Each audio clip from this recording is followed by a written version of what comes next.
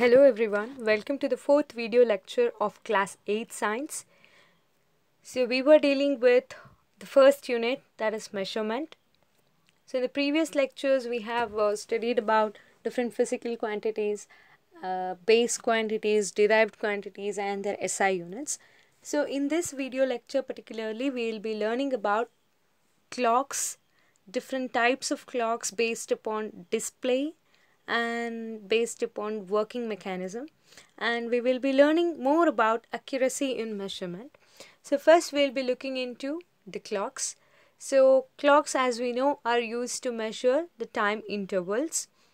Many clocks were used from ancient time. Different varieties of clocks were used in ancient time, and revolution happened, and then now we are using electronic, quarks and atomic clocks. Scientific modify the clock mechanism to obtain accuracy. So all these modifications happen to obtain the accuracy in measuring the time intervals. Okay, so to obtain the accurate time, the best clocks were designed by the scientists. So some of the ancient time clocks were like sundial, moon dial, hourglass, water glass, clock towers were used, and then pendulum. So some of the, you can even see in the picture also, the pendulum is there, sundial is there, then you have a digital clock which are used nowadays, and then hourglass is also there. So variety, different kinds of clocks were used over a period of time. Okay, so in this video lecture especially we'll be learning about types of clocks. So here types of clocks are based on display and based on mechanism. We can divide the clocks which we are using nowadays into two categories. One will be based upon their mechanism, one will be based upon their display type, what kind of display they have. Based upon that we can divide the clocks into analog clock or digital clock, and based upon the mechanism, on which mechanism they are working, what is the working mechanism, how actually they work. Based upon that principle, the clocks are divided into or classified into quartz clock or atomic clock. Okay, so these are the different types of clocks we are going to study. The differentiation between the clocks are done based upon two things. One is on display, one is on mechanism. Okay, first we'll be seeing the analog clock. So here is the picture of analog clock. So this is how it looks like.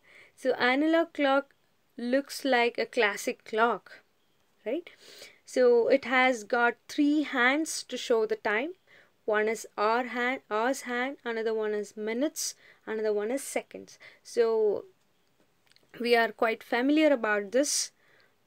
It is short and thick. The hour hand is the shortest one among the three, and it actually shows the hour, which hour it is. And then other one is minute hand. It is a long and thin hand. It shows the minute. What is the minute? Then the third one is second hand, the longest and the thin one, very thin one. It shows second. It makes one rotation in 1 minute and 60 rotations in 1 hour. So one rotation, when a second's hand completes one rotation, it is 1 minute. When it is taking the second round and finishes the second round, it will be 2 minutes. So in 60, when it makes 60 rotations, it is nothing but 60 minutes, nothing but 1 hour. So we are familiar with this clock, right? Okay. Analog clock can be driven either mechanically or electronically. So both types of source we can give to this. One is electronic, that is by keeping some shell or some cell, something like that, or mechanically. If you remember the olden age old clocks, we need to give the key to it. So we have to turn the key and keep, then it will slowly rotate, and after some time again we have to give the key and all. So that is what actually meant by the mechanically driven clocks. Okay, so this is about the analog clock. It is a kind of a classic clock. Okay, a fancy clock actually. So this is about the analog clock. You all are familiar about this kind of a clock. That's why I'm not going much in detail. Okay, another type in this is a digital clock which we are using nowadays. So you can have a look. There are two pictures showing digital clocks. Okay, the digital clock displays the time directly. There are no hands, you know, need not worry which is the short hand, which is the long hand, which shows second, which shows minute, or such kind of things. It directly give you the value of the time. Like it shows, displays on the board. Okay, it shows the time in numericals or in some symbols. So mostly it will be in terms of numbers. Otherwise some clocks even we can see that there is a picture of clock, and then there are what hands will be shown to represent the time and all. So some kind of symbols are also used, but mostly it will be showed in terms of numbers only. So it may have a 12 hours or 24-hour display. Like after 12 it will be again starting from 0, or sometimes some of the clocks will go from after 12 it will be 13, 14, 16 up to 24. Two kinds of things we can see. Okay, recent clocks are showing date, day, time. Now the technology has been improved, so nowadays we can even see along with the date the clocks will also show the date, day, month, year, temperature, etc. Okay, so many other details can also be seen in this digital clocks nowadays. The digital clock are often called as electronic clocks because it uses mostly the electricity, or that's why it is called as electronic clocks. Okay, this is about the digital clocks. These are the two types of clocks which we classified based upon their display. One will be having all those hands and all, which one shows hour, one shows minute, one shows second. Another one is a ready-made kind of a food, like you just see it, you get to know the time. That is digital clock. Okay, so these are the two types of clocks based upon their displays. So the other one which we saw in the case of classification based upon the mechanism, how actually it works. Based upon that, clocks are divided into quartz clocks and the atomic clocks. In that first category is quartz clock. Pardon. So these clocks are activated by electronic oscillations which are controlled by quartz crystal. So actually this clock will be containing a quartz crystal. It is a kind of a crystal. This quartz controls the electronic oscillations. So based upon the electronic oscillations, the time will be showcased on the display. Okay, the frequency of the vibrating crystal is very precise. So here what actually we are doing is we are providing the electronic oscillations which will be controlled by the quartz crystal. When it will be having a quartz crystal which will also be vibrated, and this vibration of the quartz crystal will be very precise. So based on the frequency of that vibration we will be showcasing, or that frequency of the vibration will help in displaying the time very precisely. So more about this wordings like precise and frequency, what are these oscillations, you will be learning in your future classes, but you need to remember all these terminologies, like it will be activated by electronic oscillations and which are controlled by quartz crystal. So quartz clock contains quartz crystal which will control the electronic oscillations inside the clock. Okay, the quartz clock is more accurate than the mechanical clocks. So it is better, like it is a innovation from the mechanical clock. Obviously it should have some more advantages. That's why we say that it is more precise, more accurate. Okay, these clocks have an accuracy of 1 second in every 10 to the power 9 seconds. This is about its accuracy. So the first quartz clock was built in 1927 by Warren Marrison and J.W. Hutton at Bell Telephone Laboratory. Okay, that was the first clock when it was built. It was about first quartz clock. Then world's first quartz watch, however, was unveiled by Japanese watchmaker Seiko as the Astron in December 1969. So that was about the clock, and the second one was about the watch. So in your watches and then wall clocks, even you can see it will be written as quartz. So that shows that it is nothing but a quartz clock. Okay, it is not other kind of a clock, it is a quartz clock. So go back, search for the wall clocks and search for the watches and see whether this word quartz is written in your clock or in your watches. If it is written, then it is nothing but the quartz clock or quartz watch. Okay, here is the picture of quartz clock. So you can even it there will be a display will be nothing but a analog display. Okay. So the principle, what actually the principle behind this quartz clock, we know that it contains a quartz crystal. So the principle of a quartz clock is the piezoelectric property of the crystal. So this quartz crystal has got a special property. You need not worry about this word piezoelectric property. It has got a peculiar property. That property has been used to design this clock. So what is this property then? So means that when a pressure is applied along a particular axis of a crystal, so what to say, when a crystal is given, it will be having different axes. So much you need not worry about this. This is just to know what actually it is. You need not worry about all these things, what actually this axis, what is this crystal.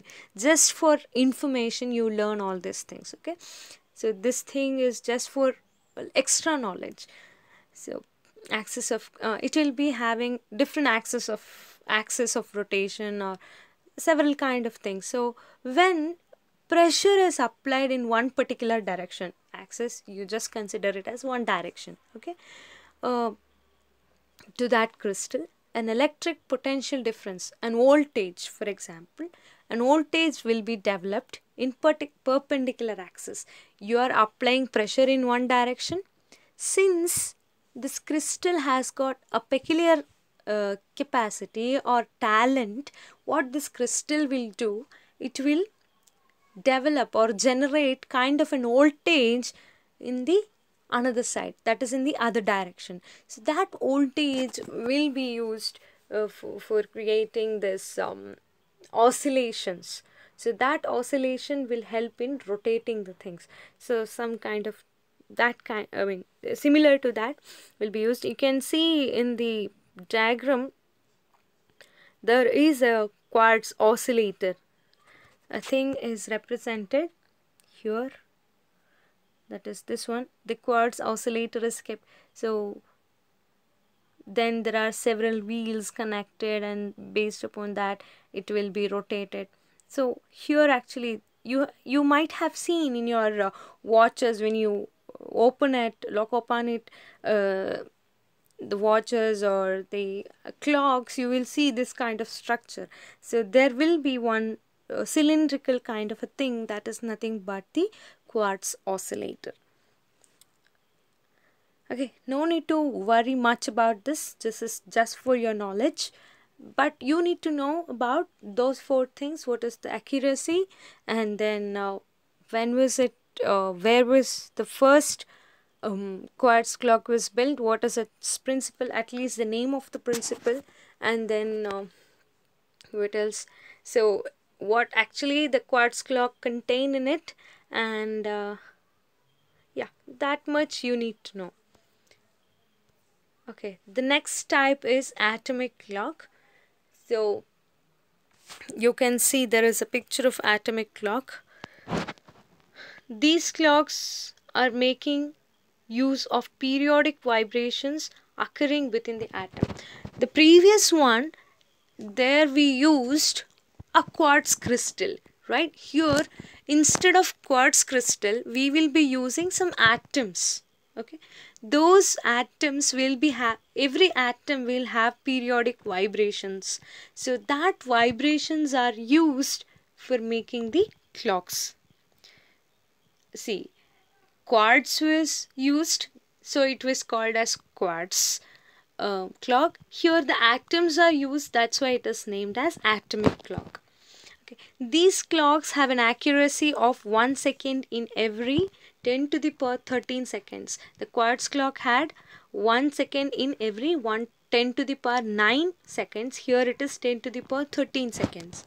Okay, so these atomic clocks are usually used in your global positioning system, that is GPS. Nowadays every mobile will have, or most of the gadgets will have this GPS, that is nothing but global positioning system, and global navigation satellite system, and international time distribution services.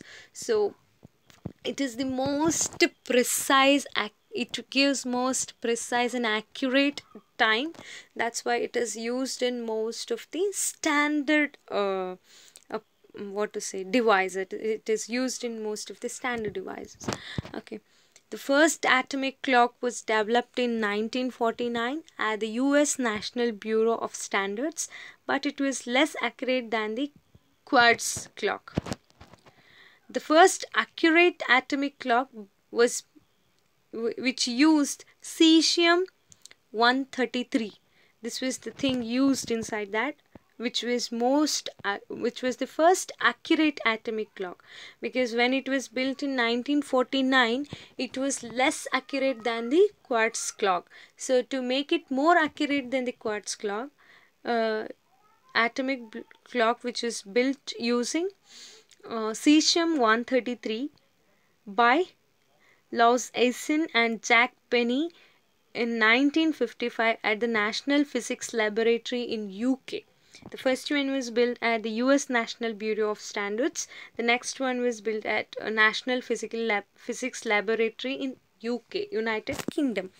So which was most accurate one. So this was about atomic clocks.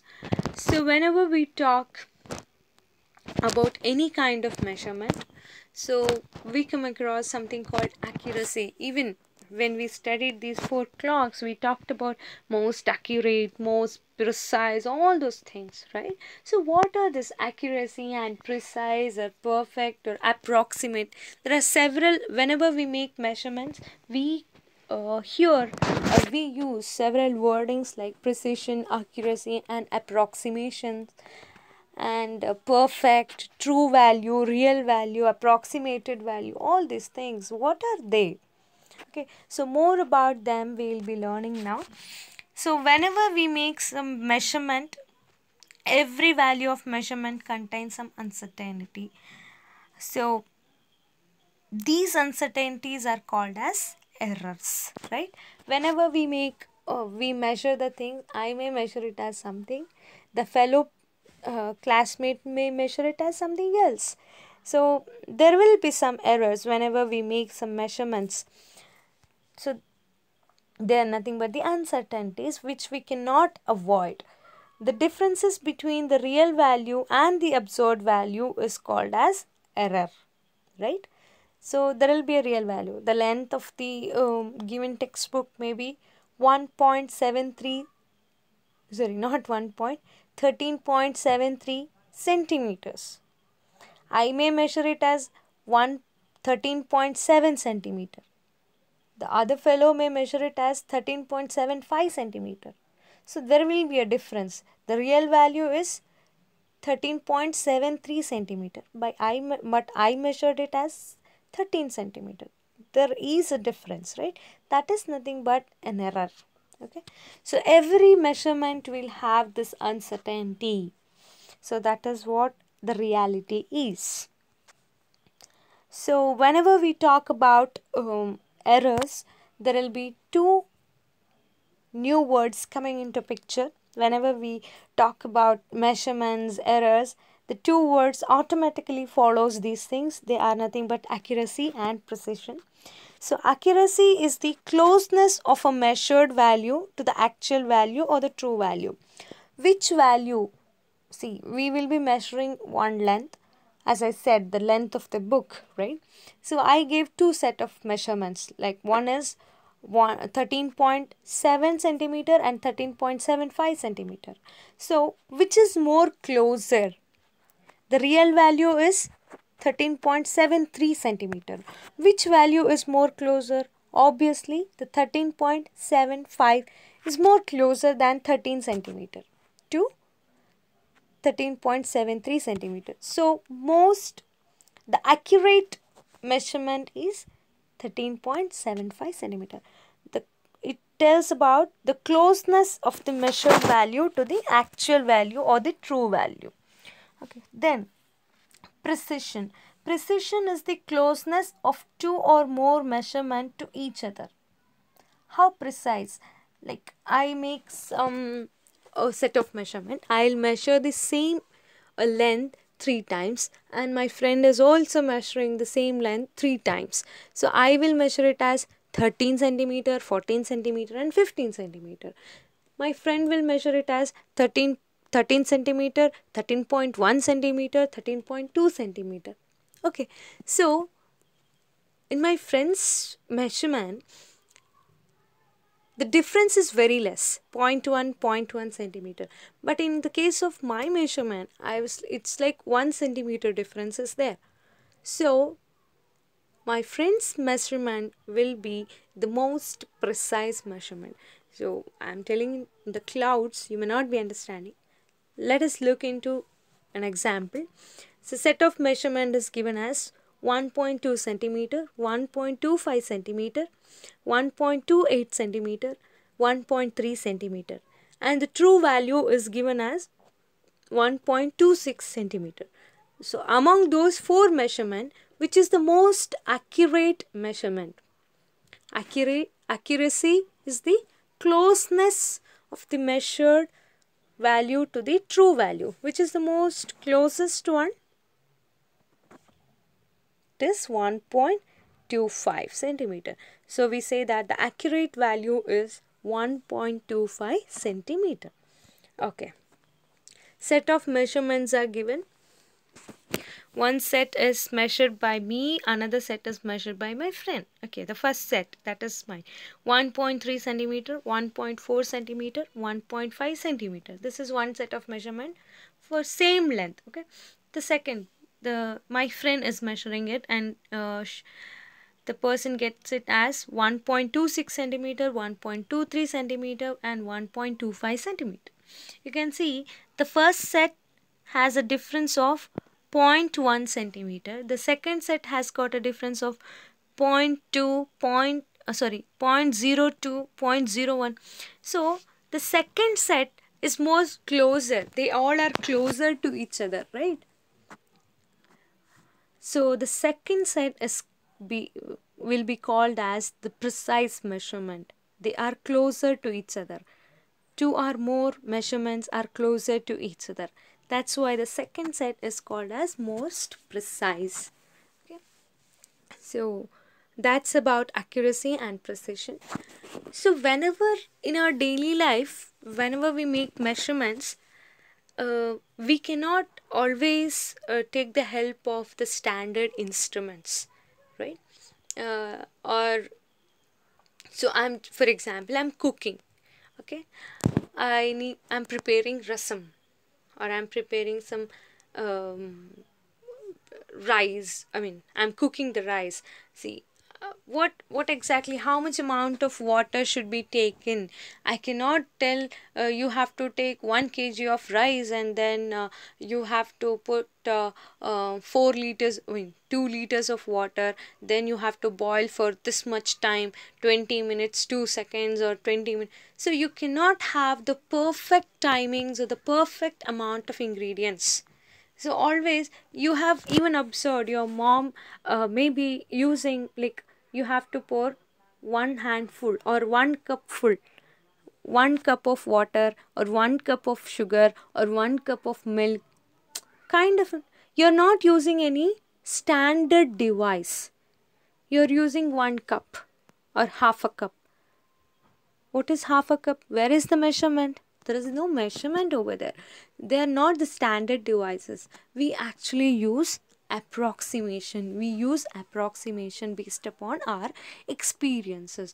So, what is this approximation? How exactly it is related to our day-to-day life measurement? So, day-to-day life measurement involve approximations. Yes, that is one kind of an approximation. So, even when we do the calculations, so after decimal, sometimes when we multiply and divide and calculate, we get so many numbers, a kind of a train we get, right? After the decimal point, 7, 8, 9 numbers will be there. So what we do, we will approximate it into 2 digits, 2 decimal units, right? So such kind of decimal approximations are used in our day-to-day life, and they are acceptable also. Okay, so approximation is the process of finding a number which is acceptably close to the exact value of measurement of a physical quantity. So it is a process of finding a number which is acceptably close to the exact value. That means the real value. So it should be acceptably close to the real value of the measurement of a physical quantity. So it is an estimation of a number obtained by rounding off a number to its nearest value. So this word we are familiar with, rounding off the things, right? Okay. Approximations are used on certain assumptions having a specific background, and they can be modified whenever accuracy is needed. Okay. So these approximations in science, in measurement, I'm not talking about the approximation which your mother will do in the case of cooking. I'm talking about the approximations while calculating the things in science and doing some experimentations in science. So these approximations are based upon some scientific background, and they can be modified whenever accuracy is needed. Okay. So the rounding off thing. So why actually we use rounding off things? I already said. So whenever we divide and when we multiply, sometimes we get, oh, when, for example, 3 by 2, 3 divided by 2. When you do that, you will be getting 1 point, how much? 1.33333333, and that 3 goes on, right? It will never stop. So it will contain several number of threes after the decimal. So it will not stop. So in that case, and the value of pi, actually 22 by 7. So when you actually divide it, you will get a train of numbers, right? So in that case, it becomes very difficult to have such kind of number. So what we do, we round it off to an acceptable value. So even in our daily life, calculators are widely used in day-to-day life to do the calculations. The result given by the calculator has too many digits. Hence, the result containing more digits should be rounded off to acceptable units. Like when we do this, we do in our daily life, right? The calculator calculation will be followed by 30 digits or 12 digits or 10 digits, but we actually need only 3 to 4 digits or 2 digits after the decimal in our day-to-day life. So what we do, we will take only those first 2 digits after the decimal and do the rest of the calculation. So that is what actually the rounding off means. Okay, so you cannot actually do this rounding off thing without following some rules. There are certain set of rules which we need to follow when we round off the given number. So the rules are as follows. First, decide which is the last digit to keep. For example, after the decimal, you want to keep only one digit or two digit or three digit. So what is given in the question, or what exactly, how many digits you exactly want in your answer. So decide which is the last digit. You leave it the same if the next digit is less than 5. For example, if you are given with the number 1.6342. Okay. So you have decided that after decimal you are keeping only 2 digits. That is 3 is the last number which you want to keep. I mean, only the second digit you are going to keep on.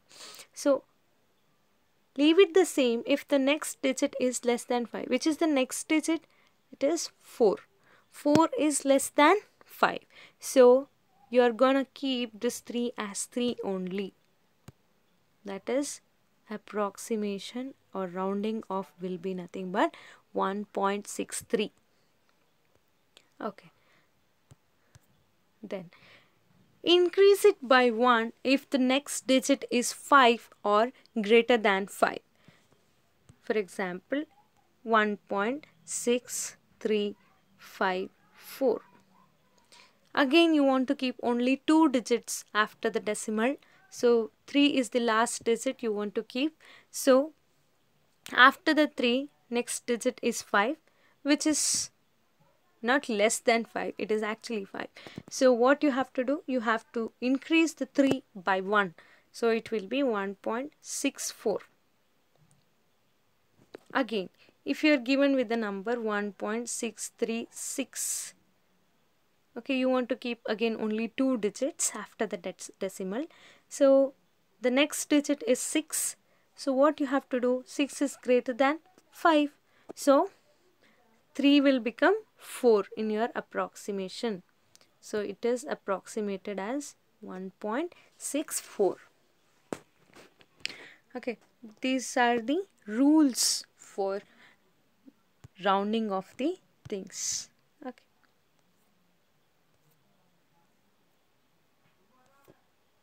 So round off the number 1.864 to 2 decimal places.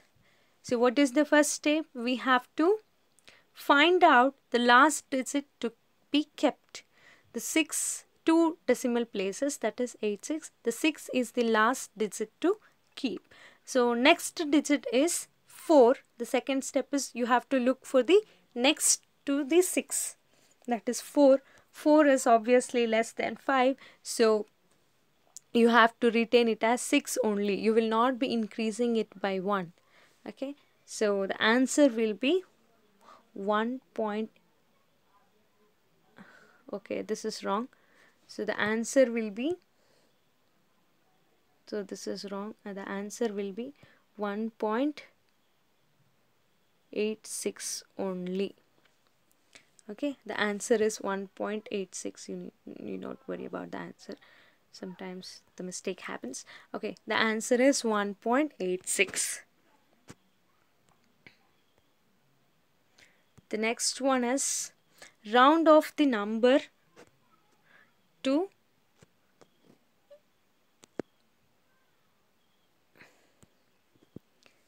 number 1.868 to 2 decimal places. The first step is you have to identify which is the last number or the last digit to be kept. That is 6, right? Okay, so that's your first step. Okay, the second step is you have to look for the following digit. The following digit is 8. So 8 is greater than 5 or less than 5? Obviously it is greater than 5. So what we have to do? We have to increase the previous number by 1. So 6 becomes 7. Therefore the answer will be 1.87. So these are some small simple examples how we actually round off the digits, approximate the things. Okay, so this covers the whole portion of measurement. So that's an end to your first unit, measurement. So you have to thoroughly go through the textbook once again, properly read the things, and if you have any doubt, once again check to the videos, or you will be having it.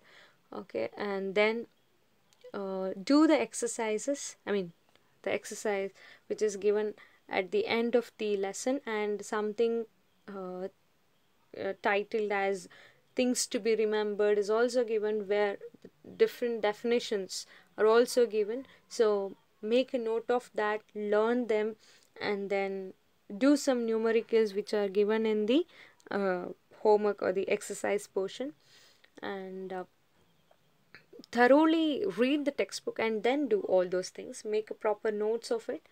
So this is about the first unit of class 8 science, that is measurement. Thank you.